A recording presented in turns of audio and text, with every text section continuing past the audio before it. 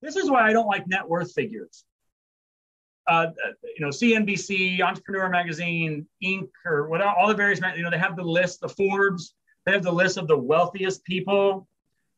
And then they talk in terms of how much capital the people have. All those lists are not in terms of wealth, they're in terms of capital. They're the list of who are ostensibly the most capitalized. But there's no complementary index or ranking of whether or not that net worth, whether or not that capital is liquid.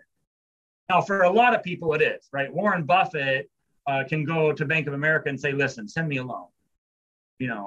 Jeff Bezos can do it. So there's probably a degree of liquidity that goes along with it. But who knows what the list would look like if it was recalculated and say, cash equivalent capital. Who knows what that would look like. I don't like net worth figures. To really understand someone's financial situation. I don't even care much about what the level of income is. Right? I care about the history of income increases. I care about the expense experience, right? How much of that income are we spending? And then I care about high quality capital. What is capital, and how on earth can you create as much as you want using participating whole life insurance? We are joined today by our good friend Ryan Griggs, who is an Austrian economist, an authorized infinite banking practitioner, founder and CEO of Griggs Capital Strategies. Now, you may know Ryan because he's been on our podcast before. And of course, he has his own podcast with his colleague, his mentor, and his great friend, our great friend, James Nethery. And they host the Banking with Life podcast. We encourage all of our listeners to check that out. It's a wonderful show, wonderful program. He has spoken twice at the Nelson Nash Institute at the annual Think Tank Conference. Wonderful sessions. And of course, he has an incredible blog, very popular blog on Medium with over 200,000 words on the infinite banking concept. So we are going to speak to that a little bit today. And we're just so grateful to have you joining us again, Ryan. We did say in our last episode, we'd have you back. And finally, here we are. Many, many months later, and we're happy to spend this time with you. How you doing, sir? I'm very well. Thank you for the introduction. I appreciate it. It's always good to talk to y'all, my Canadian comrades in IBC land. I appreciate the word comrades there. Was that a socialist dig? No, I'm just kidding. Click, he hangs up. He ends the Zoom meeting. Hello, Ryan. Ryan, are you there? Ryan, it's always great to be with you. And we were chatting just a little bit earlier about some things as it relates to the message of becoming your own banker, the infinite banking concept, of course, founded by the late R. Nelson Nash, a mentor to all of us and so many others. And that there's a lot of noise going on in the marketplace because the message is being proliferated in the marketplace in a way that, has obviously a marketing angle to it, and using terms like, hey, if you want to learn the concept of the truly wealthy, and just to name one. But the one thing that I think we really admire about you and the good work that you're doing, and that our viewers and subscribers and listeners will all get great value from, is that you really take the time to think in preparation for articles that you write to help people see things from a different vantage point, but also to really bring clarity to what's most important.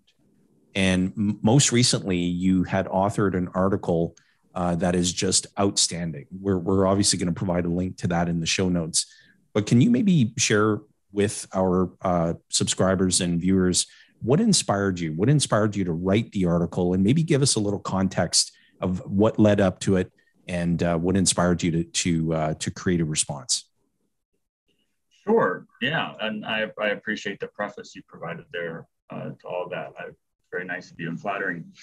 So our good friend, Dave Ramsey, being a bit facetious, but a very popular radio show host. I would call him a financial entertainer. People who talk about things financial in an entertaining fashion.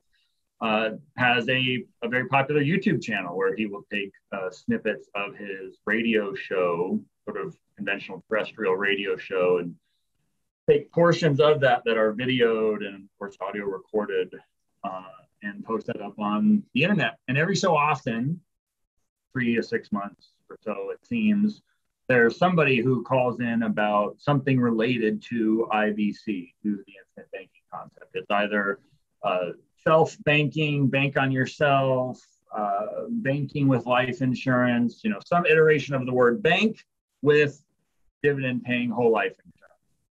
And my impression of it, my characterization of it, is that Ramsey takes these opportunities to sort of tee off and get into his classic angry Central Eastern / Southern sort of hokey, down home rhetoric, right?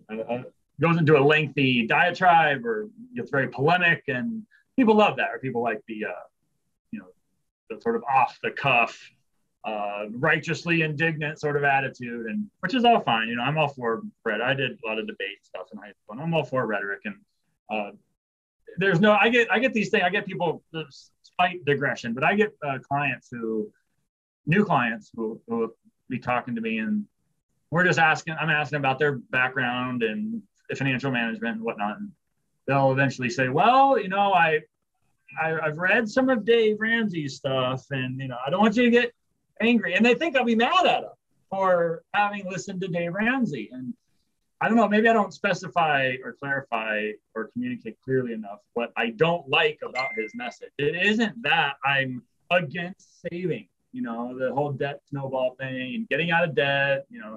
The debtor is enslaved to the lender. No kidding. Okay, it's all great to be out of conventional debt, and I get that. The problem is that, all successful deceptions are half true. Right. And yeah, saving's good. No kidding. But what we then go and do with the rest, dump it all into mutual funds or some sort of stock market deal or what have you. The other half of his story, of his narrative, is what I've got a problem with.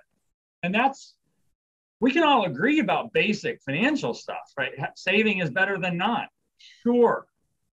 But that leaves a whole lot, and we could talk about it in terms of capital. Richard, I'm glad you mentioned capital. And Jayson, you noted that I try to come from a different perspective than the contemporary financial industry. My background was as an Austrian economist. I wanted to be a professor, and my focus was money, banking, and capital theory.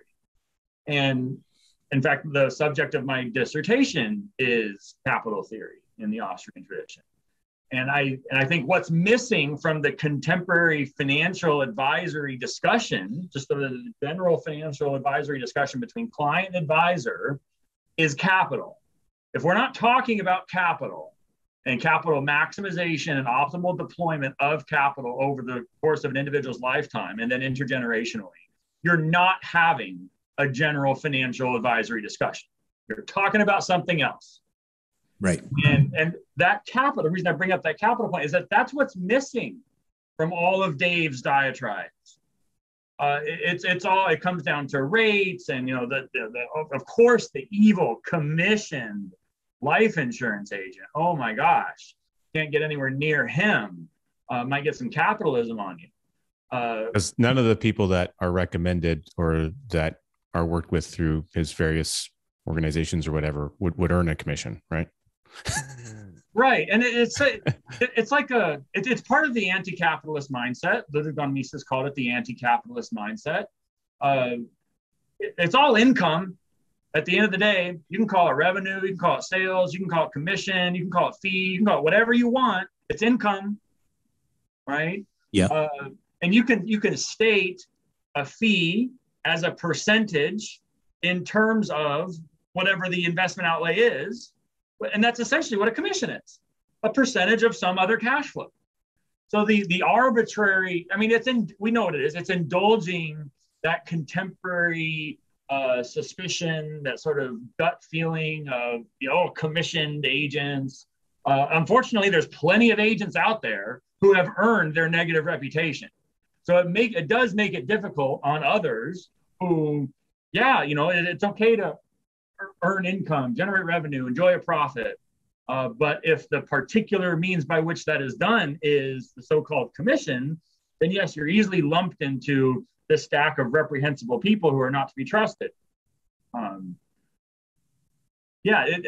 So that's the background. That's the context. Dave was going into one of his regular 3 to 6 months, being off on, a caller calls in. Dave has a co-host there typically with him who I'm pretty sure, could be speculating, pretty sure that it's one of the people in his ELP network, his network of licensed providers or what have you, people who pay him a monthly fee.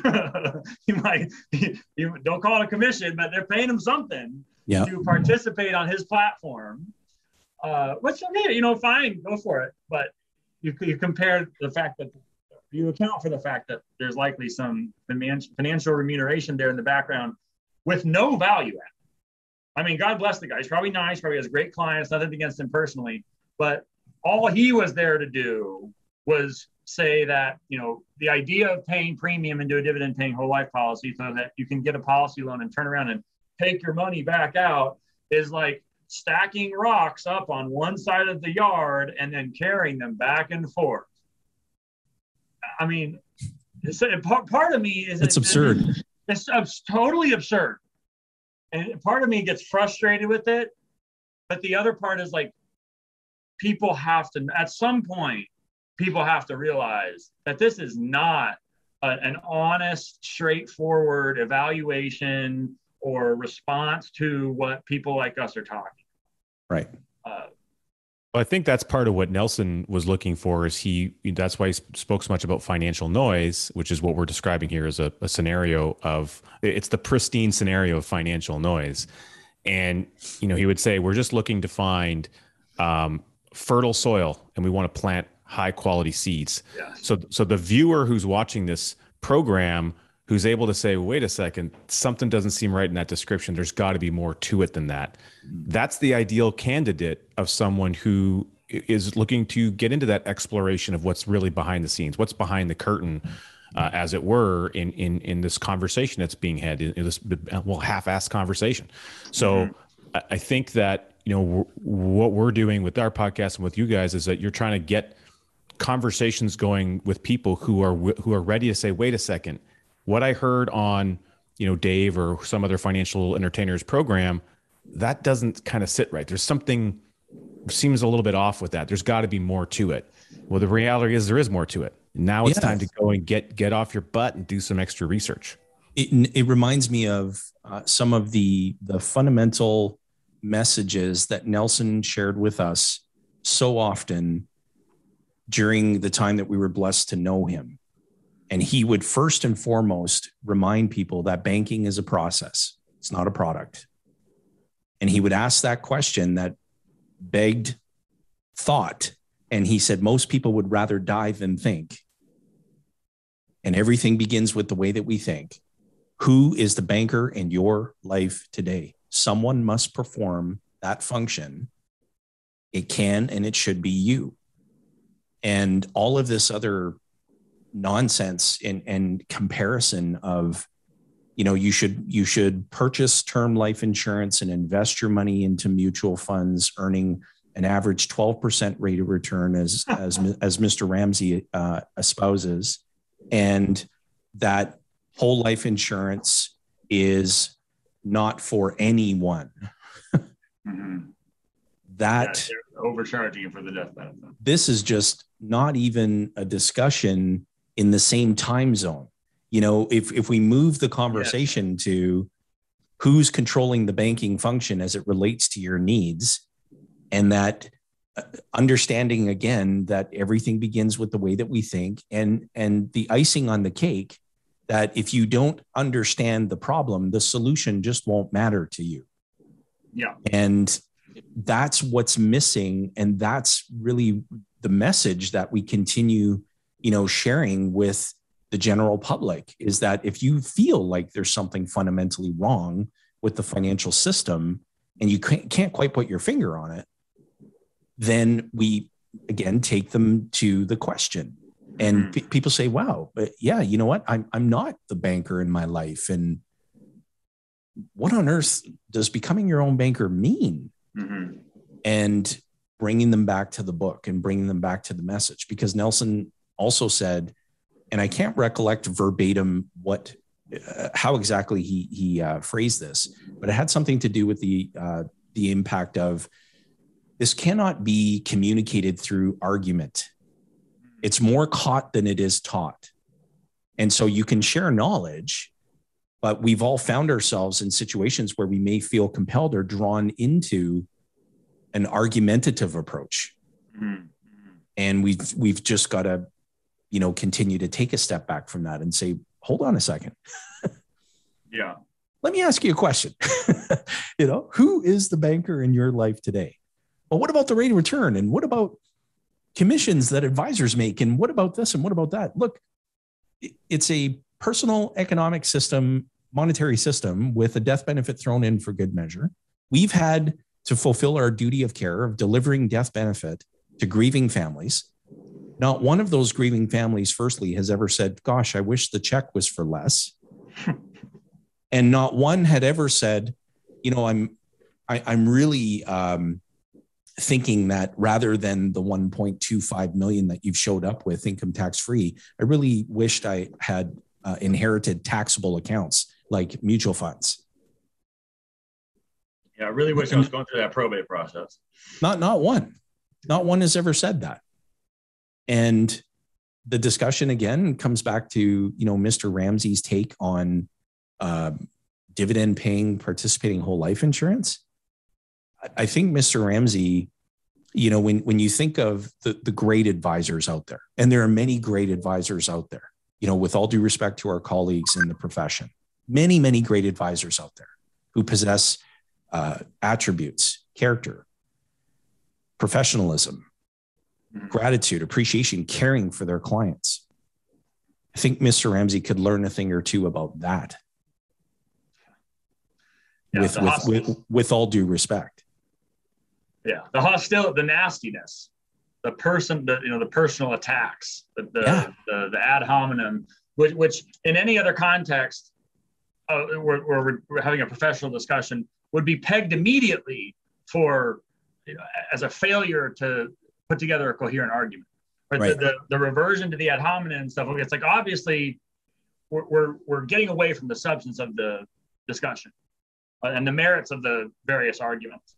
And I feel like sometimes we, the industry, IBC folks, we say that we don't agree with what Dave has to say about whole life and then about investing. And I don't know, at least in my world, I try to pin that down very specifically. Like, what exactly is it that's wrong with what he's saying? And you referenced the idea of a 12% annualized rate of return in some sort of stock market. And pick your number, 8, 10, 12, I don't care. I don't care what the number is. The issue that's not being addressed is that, and this doesn't have to do with Dave in particular, though he falls under this subset. It has to do, I was complaining about Facebook, which is, the most productive thing one could do with their time. But I was complaining to Facebook about a conventional financial paradigm in general. It does not address the business cycle. It does not address that every 5 to 10 years, we have these serious crises where the value of things like titles, companies traded in the stock market, like real estate, things that, as Austrians would say, are at the top of the structure of production, things that are the prices of which are very vulnerable to changes in interest rates, right? Which in turn are very vulnerable to changes in the rate of acceleration of money supply growth, which I have an academic journal article paper coming out on, but all beside the point. The fundamental point is that we have a fractional reserve banking system in North America, in the West, throughout the world, and the natural, predictable, causal result of a fractional reserve banking system are these booms and busts. Right. These periods of tremendous increase in the value of, company titles traded in the stock market, and then these crisis periods where they plummet and fall off a cliff. Right? This is 08, this is the stock market bust, this is the end of the 80s, every 5 to 10 years. And there's a whole other discussion to be had about how we can see that coming before it happens. But the fact is that it does happen. And even the people on CNBC and the conventional financial people all see it. They all recognize it. Right? So this isn't up for dispute. This is a fact of the financial and economic arena in which we live. Yeah. Okay, so here's the problem. We talk about 12% annualized rates of return. Over what time period? You know, people will choose some arbitrary time period and say, well, look, I can put numbers into an Excel sheet and I can calculate an internal rate of return. It's like, okay, but here's the problem. You're using historical figures. When are you going to retire in the future? When will that unpredictable, hopefully never will come, severe disease or injury come? When will the need, in other words, when will a need for capital in the future make itself known to you?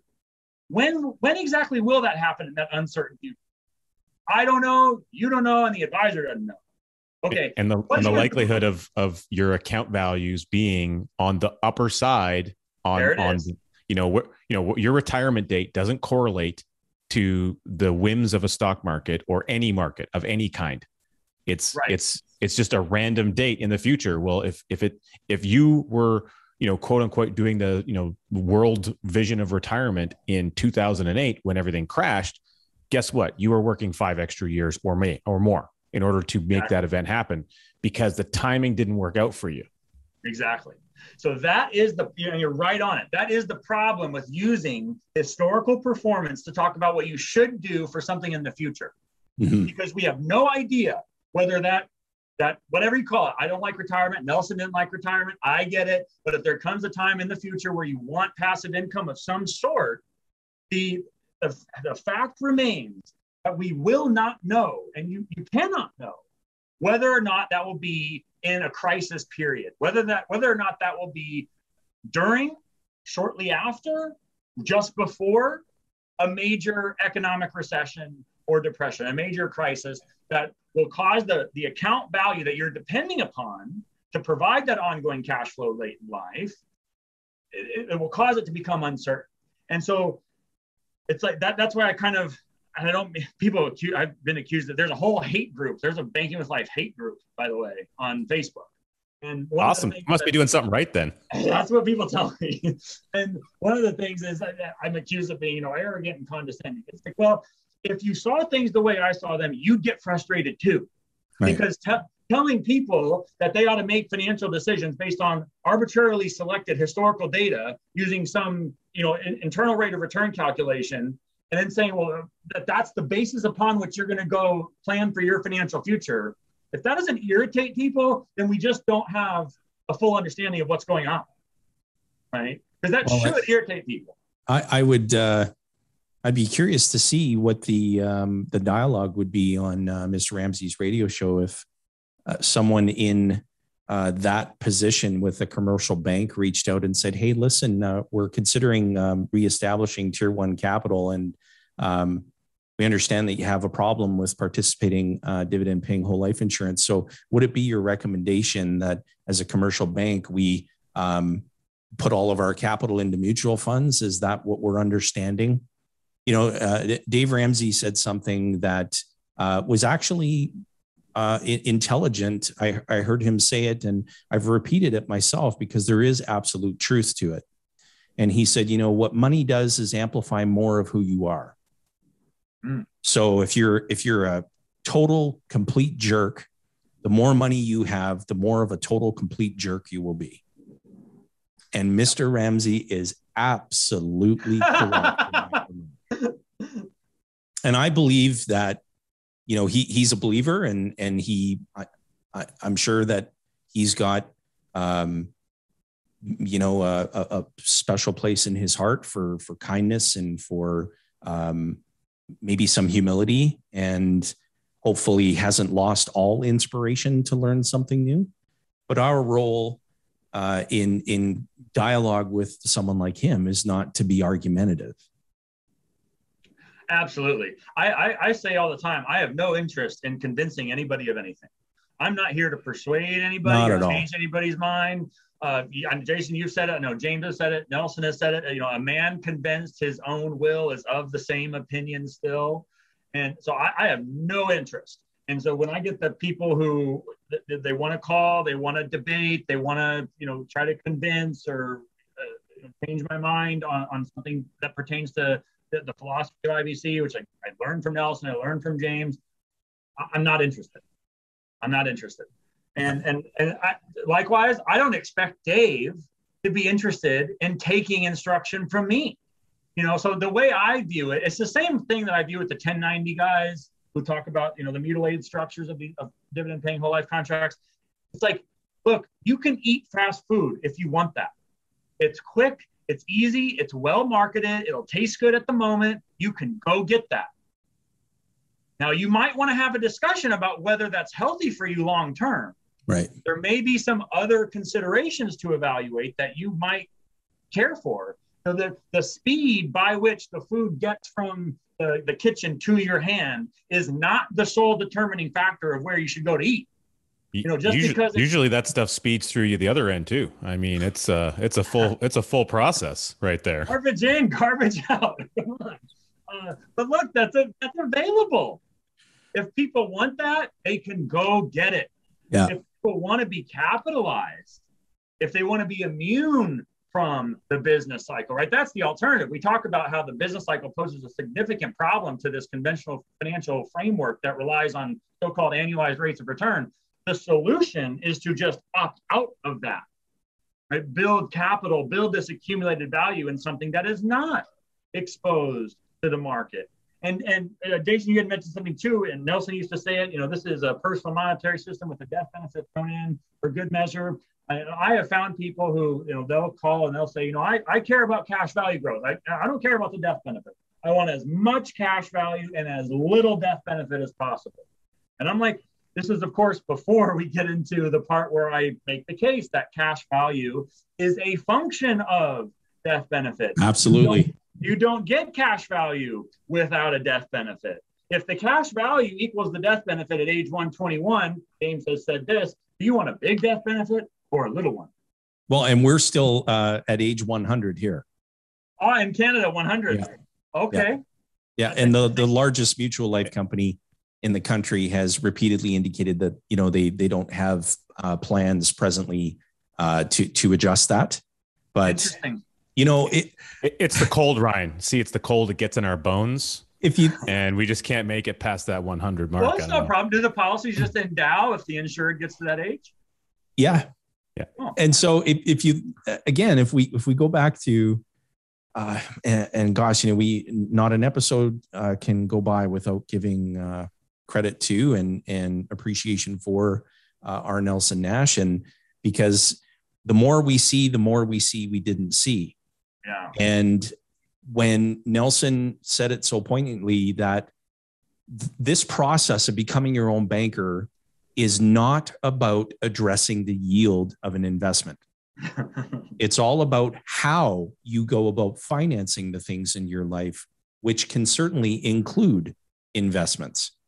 And so it's for people who are researching this process, the tendency can be, and the pardon me, let me try that again. Get the fishing rod out. Catch it. There we go. The proliferation of the message in the marketplace is product focused. We want to try to convince you that a participating dividend paying whole life insurance contract is a much better product than putting your money into some colorfully named mutual fund. And Nelson, had he been sitting here today, would say you're missing the point entirely. If you believe that the process of becoming your own banker has anything to do with life insurance, then you are sorely mistaken, because it has nothing to do with it. It's just a tool. And if you put the best tool to get the job done in the hands of an incompetent, not only will that person not turn out any good work with the tool, they'll likely break the damn tool. And I can't emphasize enough to people who are researching this that not only reading our Nelson Nash's book and speaking to an authorized infinite banking practitioner who can demonstrate through experience their credible knowledge on this process, connecting with someone like Ryan reading what he is publishing will serve you well, because you will see it from a different perspective. Eliminate the noise, get to an understanding, especially as it relates to the importance of capital formation in your life. We all need the use of money for as long as we're here, whatever that medium of exchange is, whatever that form of money is, digital or paper or otherwise.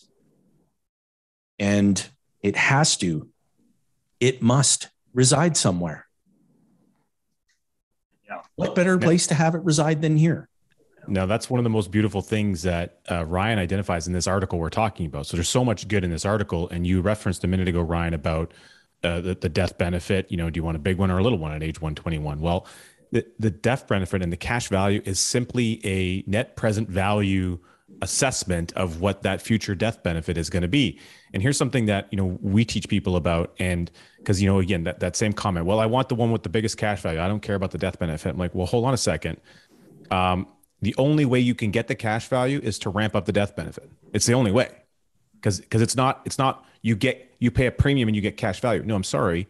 You pay a premium and you get a base death benefit. And if the premium is structured well, you also will be buying a new chunk of death benefit, which is the equivalent to a single premium miniature life policy just stacked on top of the one you have. So there's a sequence of operation. You probably drive a car, Ryan.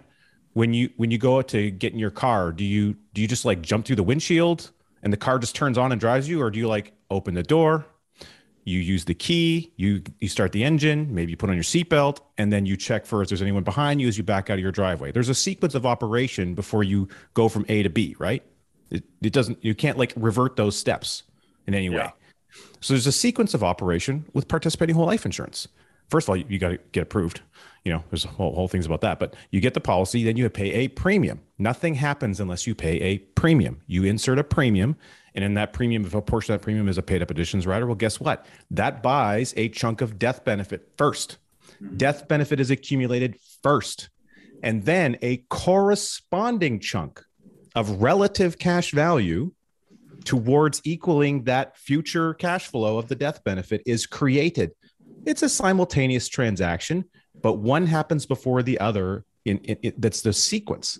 And so you cannot get the cash value you're looking for without accumulating the death benefit. So it's the death benefit that then drags cash value kicking and screaming all the way to an equalization point at age 100 in Canada, 121 in the States. Cash must equal the death benefit by the maturity of that contract. The cash has to follow the leader. The death benefit is the leader. Yeah. It's all how, and I go through this with every client. I tell people that, Nelson said, if you know what's going on, you'll know what to do. And my role in this is just to help you understand what's going on. Yeah. Once you understand what's going on, you'll know what to do. I'm not going to have to tell you to do anything. I don't tell people how much premium to pay. And I'm, again, going back to the whole persuade you, convince you kind of stuff. I don't do any of that. We're just here to understand what's going on. Unfortunately, the industry has really failed magnificently. The conventional financial industry to convey what dividend paying whole life insurance is to their people. And even on their own terms, it's a problem. Like if the goal of a conventional financial services industry was to sell a substantial portion of death benefit, because that's what they cared about. Well, an individual who wants to do the infinite banking concept is going to end up getting a whole bunch of death benefit anyway. So that's right. You start to ask, well, why isn't this more popular? And it gets into the problems with assets under management and the compensation model. It's a separate point, but we've brought up capital a couple of times. I want to pin it down specifically. So capital is the monetary value of an asset with acquisitive purpose. The monetary value of an asset with acquisitive purpose. It's equity in a home. It's the value of a checking account. It's a hypothetical value, or it's an abstract thing. You think, take the housing example, for instance. A home or piece of property is only worth what somebody else will pay for it necessarily in the future. And so we can only judge, we can make an educated judgment, but we can only judge what we think somebody else in the future, however short or long term we're looking, we can only judge how much that person may be willing to pay, and we can use comparables and so on and so forth. But at the end of the day, that future sale price is unknown.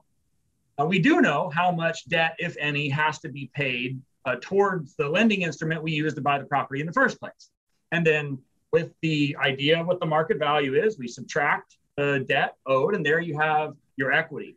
So because the equity portion, the capital portion, is the difference between a hypothetical future number and a real number, we know that this capital figure in most contexts is of an uncertain quantity, right? You can sort of guess closely at what the equity or the capital is in real estate or what have you. But that's capital. And in the article, I mentioned it further. And again, talking about getting back to Dave and how we can start to tell that he's really not you said it early on, Jayson, and I wrote something that says like ships passing in the night, because we're using different language. You know, he said he's on another planet or in another book. You know, we are, in a sense, talking past each other because we're not, like I said at the beginning, not with Dave, it's not a conversation of capital. And the reason I bring that up is you notice that he talks a lot about money, but never about capital. You know, it's always about, do you have the money? Well, look, don't get me wrong, money's great, but money is simply the general medium of exchange. It's the thing we use to facilitate exchange in order to acquire the stuff we want to fulfill our preferences, right? Our needs and wants. That's all it is.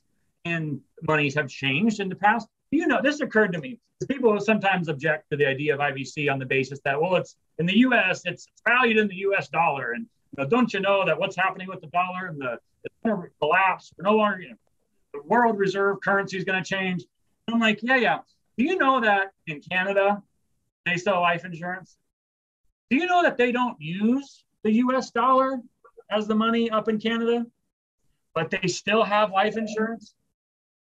You know, you can have this product, you can establish this relationship, Richard, which is what you were getting to, between a future value and a net present value in any money, right? What we need is some money. There has to be a money to use, right? And we need property rights. We need contracts. If we've got contracts, if we've got property, if we've got money, then we can establish relationships between future values and present values. And so long as we can do that, and we have, sufficient mortality experience and all the other things that go along with running a mutual life insurance company, we can get these contracts and we can start to harness capital. We can harness purchasing power. But the longer, I had a little aha moment of, I think it was earlier this year, late last year, that whenever we're paying a premium, it's really about siphoning off this incoming cash flow, about harnessing it, about harnessing as much of it as we can, given our ability to pay premium, and in a sense, securing it for ourselves off into the future, where it's going to grow faster and be available for our collateralization and use when to use for what we want, when we want, right, to repay if we want. And is there any downside whatsoever that anyone can identify to ever increasing uninterrupted daily cash value accumulation? Can we objectively identify just one downside to that? This is sort of indirect. I think the one downside for people is having to separate themselves from their preconceived ideas.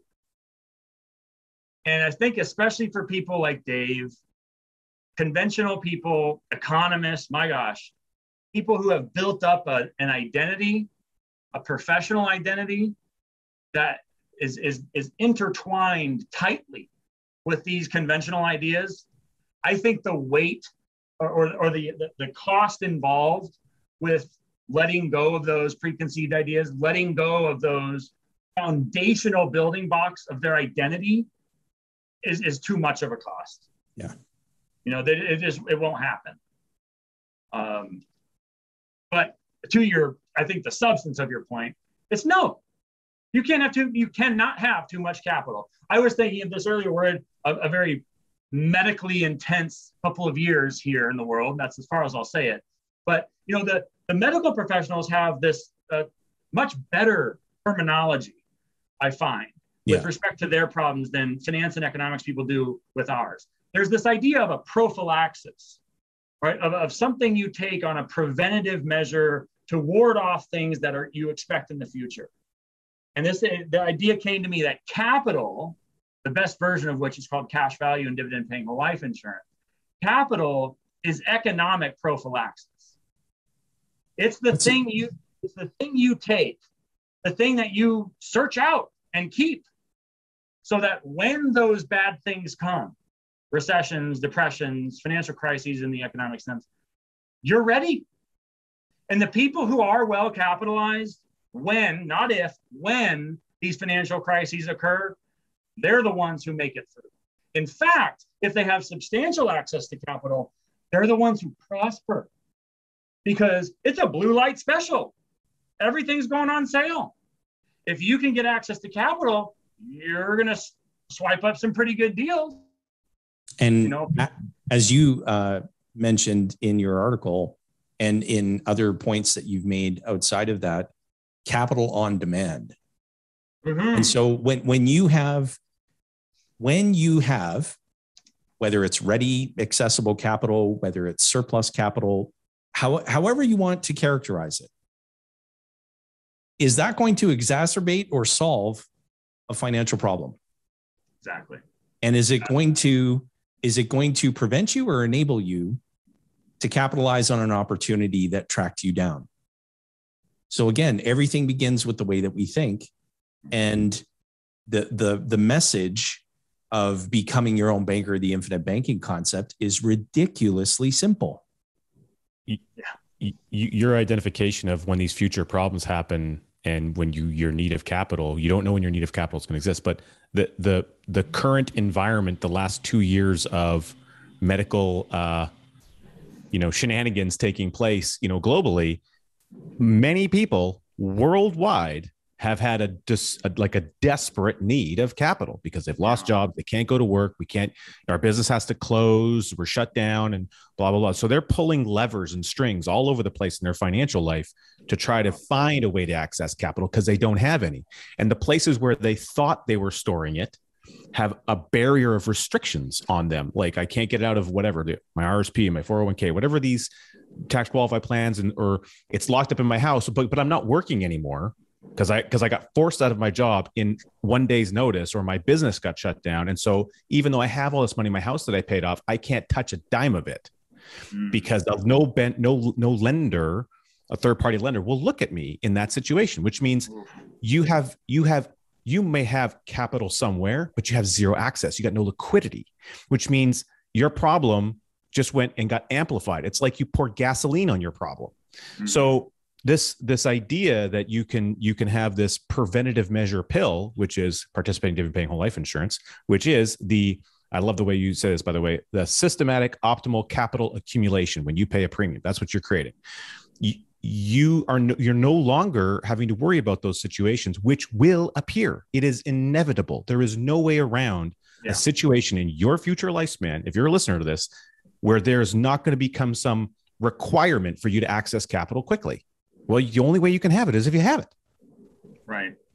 Now, I talk about, the way and there's a very exciting thing I'm going to do with this in the future, but that's all coming down the pike. But you can think of capital in terms of its quantity, and then you can think of the asset in which capital accumulates in terms of its quality for the purposes of capitalization, for the purposes of accumulation and deployment. And you can imagine the various assets on the planet. You can rank order them in terms of their quality, in terms of their efficacy for the purposes of capital accumulation and deployment. There's, not to pick on real estate, but there are problems with real estate. There's an upper limit on the value of these properties. The upper limit is what somebody else is willing to pay. Your equity can't increase beyond the market value of the home. The market value of the home defines the limit for the capital you can generate there. Ease of access to, right? The degree of access to and the certainty with which you can access it, right? Everyone is used to, we take it for granted, people don't even articulate it in these terms, that outside capital loans have to be applied for. We have to ask somebody else's permission for them. And it's up to them. Like Nelson said, those with the gold make the rules. They're the ones who determine what sort of, we have terminology for it. Liquidity crises. Financial crises are characterized by liquidity events. This euphemistic, sterile term. Lack of access to capital, prohibited access to capital. I don't know what's going on up in Canada, but in the US, major commercial banks are starting to end their practice of providing home equity lines of credit. HELOC. I think it all began with Wells Fargo. Is that right? Wells Fargo, yes. Fargo. Excuse me. They started doing that, and they did that in like 07, 08, as well as the crisis, the financial crisis started to take place. The same situation. They froze them. They froze whatever HELOC you had, and they turned it into a blended principal and interest payment, which was often higher than the payment you were making. Which further exasperated, consumer bankruptcies and so forth for people. Well, they wanted they wanted to resubordinate the debt, and it's in your contract. You signed a contract, and they got the title. They have that's registered on the title of the property, the deed. So they can make those changes. It's probably in the paperwork. It's in one of those 25 pages of fine print that you sign. Yeah, without reading, probably, which. I mean, my gosh, it's a binder of papers. I get it, but so yes, I doubt that the individual who asked you to sign it even knows what's in the document. Oh yeah, absolutely, no question. Here, sign this. What is it? I don't know. Yeah. Yeah. Okay, so I mean, we've talked a lot. So access to capital is vitally important. Just having. This is why I don't like net worth figures. CNBC, Entrepreneur Magazine, Inc., or whatever, all the various, they have the list, the Forbes, they have the list of the wealthiest people. And then they talk in terms of how much capital the people have. All those lists are not in terms of wealth. They're in terms of capital. They're the list of who are ostensibly the most capitalized. But there's no complementary index or ranking of whether or not that net worth, whether or not that capital is liquid. Now, for a lot of people, it is, right? Warren Buffett can go to Bank of America and say, listen, send me a loan. Jeff Bezos can do it. So there's probably a degree of liquidity that goes along with it. But who knows what the list would look like if it was recalculated and say, cash equivalent capital. Who knows what that would look like. I don't like net worth figures. To really understand someone's financial situation. I don't even care much about what the level of income is. Right? I care about the history of income increases. I care about the expense experience. Right? How much of that income are we spending? And then I care about high quality capital. And that's really, it shouldn't just be me. I'm not pulling that out of nowhere. Everybody should care about that. Those are the things that really matter, because that's what's going to determine your experience in these negative crises. But Jayson, you had mentioned it earlier, and it's something that Nelson pointed out. This is a series, maybe half of my dissertation, is this relationship between capital and opportunity. Because we can talk all day about, part 3 of becoming your own banker. It's better to finance the purchase of a vehicle through the IBC method than it is through the CD method or cash or the conventional financial system all day. And that's true. And what Nelson showed is correct, no question. But then there's the story he tells in Building Your Warehouse of Wealth, where a friend of his, a pilot friend who had a bunch of land and encountered a sudden need for capital, was willing to sell that land at a discount to Nelson. And because Nelson was well capitalized, he could buy it. And then, of course, the guy came back around for more and then cut the price down again. And then 15 years later, however long it was, then Nelson financed it when he sold it. I mean, how many times? 15% interest for 10 years. Yeah. Okay. What's the full rate of return on that? There's this whole thing about internal rates of return. How fast does the cash value grow? When do I go cash on cash? It's like, it's unfortunate in that it's economically incoherent, because what we're doing with IBC is not investing, we're capitalizing, and we should not evaluate dividend paying whole life in terms of investing. It's like talking about medical procedures in culinary terms. We're doing two different things, right? Yeah. And so we should use the language appropriate to what we're doing. But then beyond that, beyond just the economic, talk about missing the forest for the trees, man. I mean, there's And I'm starting to see this in my own life. I'm starting to see it in the stories my clients are telling me about the things that come along, that come their way. I used to get a little irked at the question of, well, what do I do with my cash value? What should I be taking loans and taking policy loans for? And as I've become wiser, I realized that it's a perfectly legitimate question. Don't get me wrong. But I think people genuinely haven't considered the relationship between capital, between the amount of money they could get to if they needed it, and the investment or the entrepreneurial opportunity landscape. The way I've come to explain it is that your access to high quality capital will transform the economic landscape. The more capital you can get to, the greater the scope and the greater the depth of the landscape of possibility.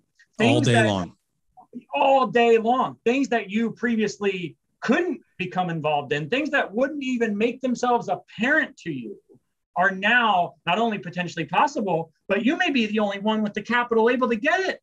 Yeah. And but they're both valid, right? We should talk about the relative efficacy in terms of financing the things you're going to finance anyway through policy loans, through the IBC method all day. But we also should point out, and it's in Nelson, it's in Building Your Warehouse of Wealth, the relationship between capital and opportunity, because that's the positive motivator. Sometimes I think, 10 years, 20 years down the line, how would you like to have access to your lifetime profits? Well, and speaking to the human condition, one of which is really important to overcome as it relates to directly to the formation of this capital, is Nelson shared something. Richard, this was, he was in Edmonton, it was in, I think, 2013. And he said to us, it was the first time I heard it anyway. He said, introduce me to someone who's paid a premium for more than 7 years, and I will have met someone who's conquered Parkinson's law. Yeah, absolutely. Because we were asking questions about the twin sister example, and he was educating us on that. And that's when why did you choose 7 years, Nelson? And that was his response. That's why. It's a lesson within a lesson in a spreadsheet. Yeah, and the beautiful thing is too, once we really understand what's going on in IBC and in dividend paying whole life in particular, and how cash value is going to change and grow at an increasing rate over time, we start to look 20, 30 years out and say, look, these are the easiest payments you are ever going to make. You pay a premium in and you get a multiple in cash value accumulation growth that year. Oh my God, not only is that going to be an easy payment to make, you're going to wish there was a 0 or 2 or 3 added on to it. Yeah. Right. And it's not just about capital formation, it's about capitalization. You didn't get that multiple of cash value growth in that year because you paid the premium that year. You got it because of the capitalization that occurred beginning day one. Yeah, that effect of compounding. And it's another intersection point with the conventional financial industry where they talk about, the 8th wonder of the world, the power of compounding. It's like, none of you sell an asset in which you can achieve compounding because the value of the thing is going to go down at some point. Like you have to have guaranteed growth. Yeah. You can't interrupt it. If compounding is so great, then those folks are the ones who should be beating my door down, beating your guys' door down. Yeah. The other time the biggest other time that it gets killed, that compounding factor, is when these financial hurdles come up, these recessionary periods, the business cycle rears its ugly head, things shift, things change in your unique marketplace, whatever your sector, if it's oil or lumber, like whatever it is going on in your neck of the woods. And all of a sudden, boom, everything shifts. You need capital. What do? You pull it out of that thing where it was supposed to compound. No more compounding. And it's not no more compounding. Like it's a multi-generational decision. If you've got family, kids, or something you care about, you got $100,000 in XYZ fund or stock or piece of real estate. You sell that real estate, you sell that stuff, you close it out, you realize your gain or whatever it is. You have your dollars or US, American, Canadian dollars to go put it back to work somewhere. You've lost the compound potential in that for the rest of your natural life and the life of every future generation that ever follows you. That's a permanent transfer away from your family lineage. Mm-hmm. Yeah. And then whereas if you're, implementing this process by actually practicing it in your life and you're utilizing the tool to implement it, well, when graduation comes and there's a windfall, well, that windfall not only would have corrected a lot of financial mistakes that you've made throughout your lifetime, but it also returns to you the equivalent plus more of perhaps, if you look at it from this vantage point, maybe all of the income tax that you've ever paid. And that money comes back, not because it is a tax return, a tax refund per se, but it's just numerically, it could be the same or more.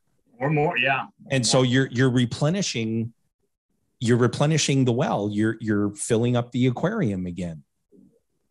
And so what downside can we attribute to that? No, I'd rather not get the equivalent or more of that capital back. In fact, I don't think I'm taxed enough. Like I should pay more now. And that, again, it's just, it's Nelson described it best. It's an exercise in imagination, and everything begins with the way that we think. And so that's why Nelson said he never paid taxes throughout his life. He says, +1, -1. What do you get? He's like, well, I get Social Security. Well, didn't I have to put money, the amount they're going to take in taxes from me for my annual income is the equivalent to what that Social Security check is, which means the money comes in from the Social Security and I send it right back to those guys who are going to take it out of my back pocket. 1 - 1 is 0. It's a net effect. The net effect is 0. And because he flew for the National Guard to do his passion, his love, his hobby of being a pilot, they paid him to do that. Well, that was the equivalent. What he earned in that position was the equivalent of what he paid in taxes throughout his entire life. He basically never paid taxes because the net effect was 0 across his lifespan. I remember him sharing that. And Jayson, I wanted to make sure we touched on something. You said earlier on that, or at least mentioned in passing, that one of these financial entertainment things on YouTube was talking about how only the wealthy can do it. And I see that sometimes too, people talking about big old premium numbers. They they put up an illustration or an Excel sheet with numbers that ostensibly came from an illustration. And it's $100,000 a year and $500,000 a year. And I think we should make a point to convey that as long as you are spending less than you make, you're capitalizing somewhere.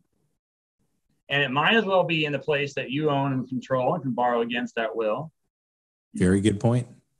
I don't like this kind of like condescending, this kind of bullying attitude. You got to make a certain amount. I've heard of guys who are telling people that, what IBC is this particular policy. Here's the premium number, right? This is what an IBC policy is. Here's the premium number.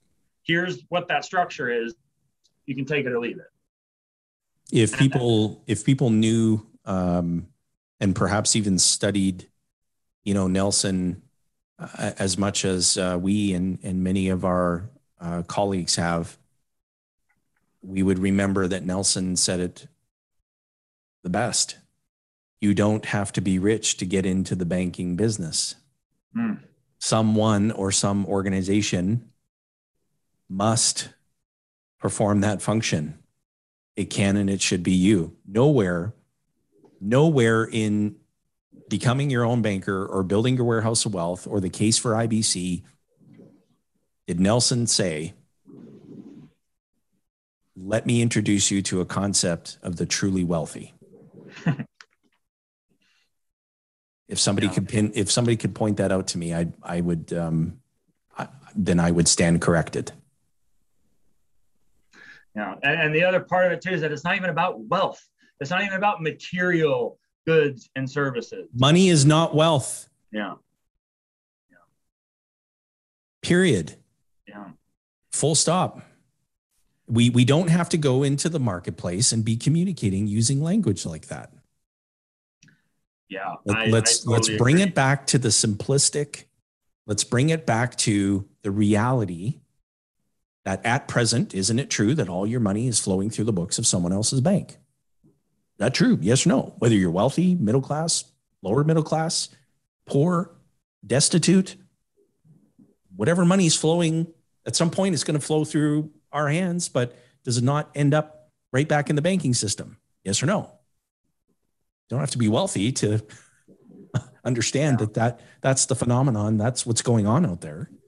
I think there's an argument to be made too that the people who are low income have an even more urgent need to accumulate capital. I would agree.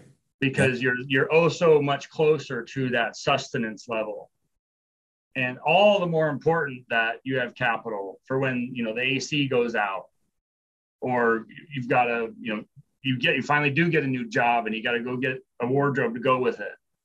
It's all the more urgently pressing. Whereas for somebody who is of higher income level, okay, maybe it's the difference between the kind of house that you go buy at the next real estate auction, right? But you're still going to have a nice dinner that night,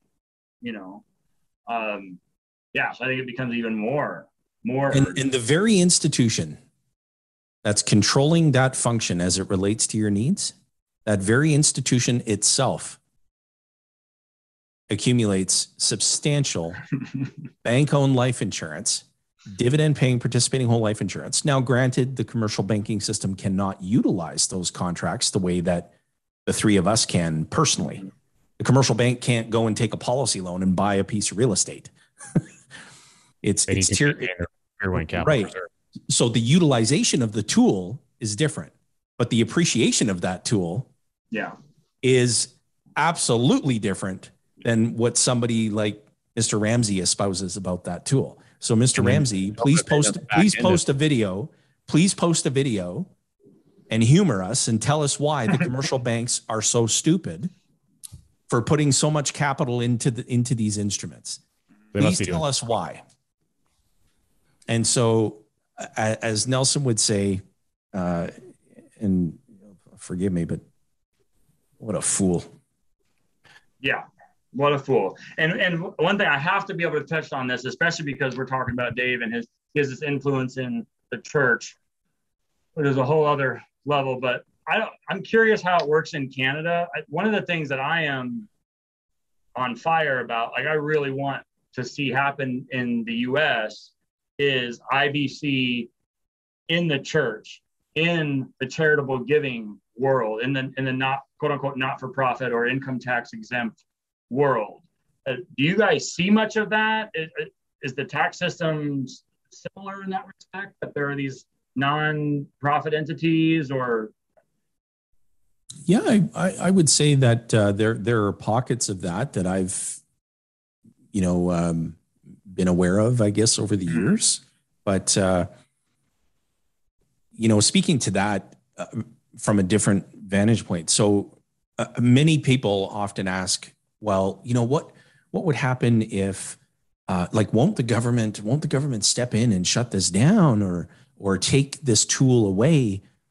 And so I'm a member of the Conference for Advanced Life Underwriting. It's a fraternity of professionals who are consulted regularly by the Minister of Finance office here in Canada, your equivalent of the Internal Revenue Service, the Canada Revenue Agency. Talk about a gross misclassification. And so the consultation, the government's position is that, these contracts solve a social problem. They don't want, the general public to become even more dependent upon programs that the government has no capital to fund. Frankly, that's why there are so many incentives to donate money to charity. And so in the eyes of bureaucrats and government officials, this tool solves a social problem. The death benefit certainly has to have merit as it relates to the fact that this tool is exempt.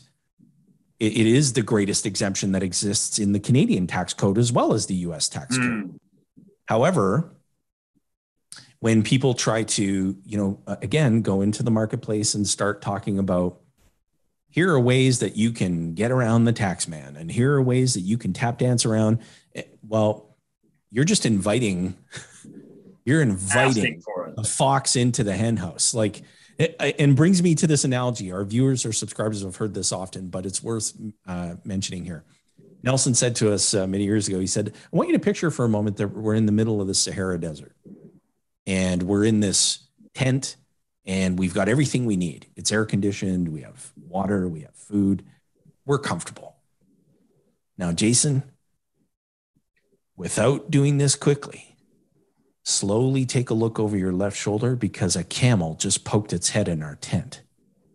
I'd say, okay, Nelson. And you'd say, well, if we don't do something immediately to take care of that, we're going to end up with the whole camel in our tent, aren't we?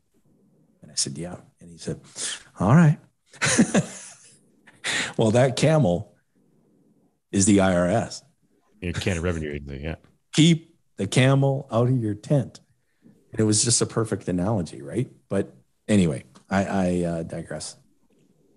Yeah. Well, the reason I bring it up is that, we can give cash, and you donate cash to a charitable organization. But, there are people who manage these organizations that, if they were to preemptively pass, would serve as a tremendous loss to the organization. Yeah. There are other donors to those organizations that, if they passed, would constitute a loss to the organization. In other words, there's all sorts of insurable interests in that nonprofit world, just like there is in the for-profit, just like there is in the individual arenas. And I don't know if it's because of the competitive thing in me, but I see Dave and these financial peace university things in the church and in religious organizations and charitable organizations more broadly. And I just think about what could be achieved if IBC were to be adopted in that charitable giving context, and what it would mean for the respective missions of the various not-for-profit entities. James and I have talked about it too. He's very good about going through about how, the board or the elders at the church, they rotate. A good chunk of the congregation, they rotate. The staff at the church, they rotate. Yeah. So in come these folks establishing this insurable interest all the time. I'm about this close with a few clients who have very close relationships, either personal or professional, with church leadership. And I'm going to do cartwheels outside in the sun as soon as we can get it into a not-for-profit setting. I mean, you consider after 1-2 generations, that organization, so long as the ideas can be translated down through the ensuing future leadership, become self-funding, financially independent in perpetuity. Yeah. And even at the individual level, the donation level, a lot of people will, there's ways that you can adjust the method by which you're doing your tithing by running some or a portion of that through a policy that you now have additional protection for you and your family. It doesn't hinder your ability to meet your obligations and your desire to maintain that tithing relationship. In fact, if anything, it probably has a dramatic enhancement. Maybe short-term, there might be a small short-term gap, but there's probably a vastly a substantial higher, longer output on what contribution you can make to something you care about. Right. Mm-hmm. Yeah, very good point. Ryan, always a pleasure. And we will have you back again if you're agreeable.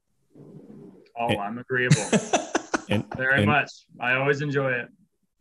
Any final thoughts on capital you want to leave our viewers with for today?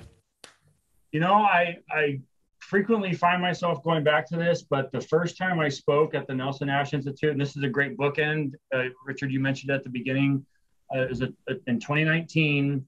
a talk called Why Nelson is an Heir to Menger. Heir, H-E-I-R, to Menger, M-E-N-G-E-R. Why Nelson is an Heir to Menger. And there's some slides there and you get a little more background about myself. But that was the first time publicly that I explained that with slides. So it's much more clear cut and sort of rigorously laid out. Nelson was right there in the front. You could hear him going, yeah, encouragingly supporting from the front row. If people want to know more about that perspective, they should watch that. Richie, you mentioned my Medium blog. I'm sure you guys will put a link in there, just some URL, but they can find more about that there.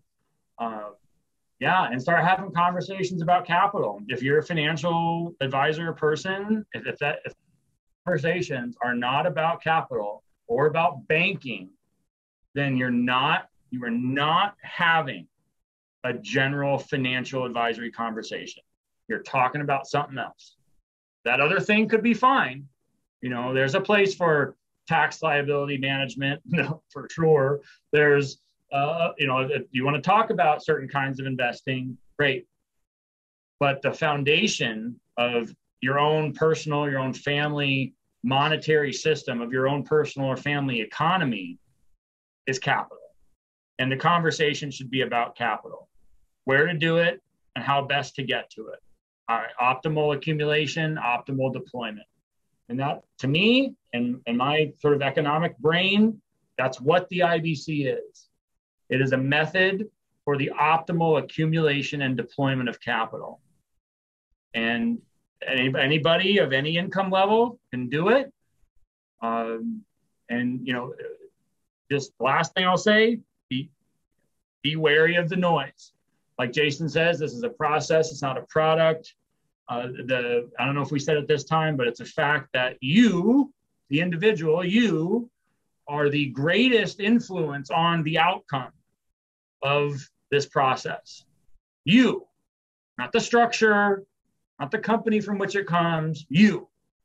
So if you land on a channel or wherever, whatever you're watching is beating you over the head with structure, just take it as an alternative viewpoint that, maybe they've missed the mark.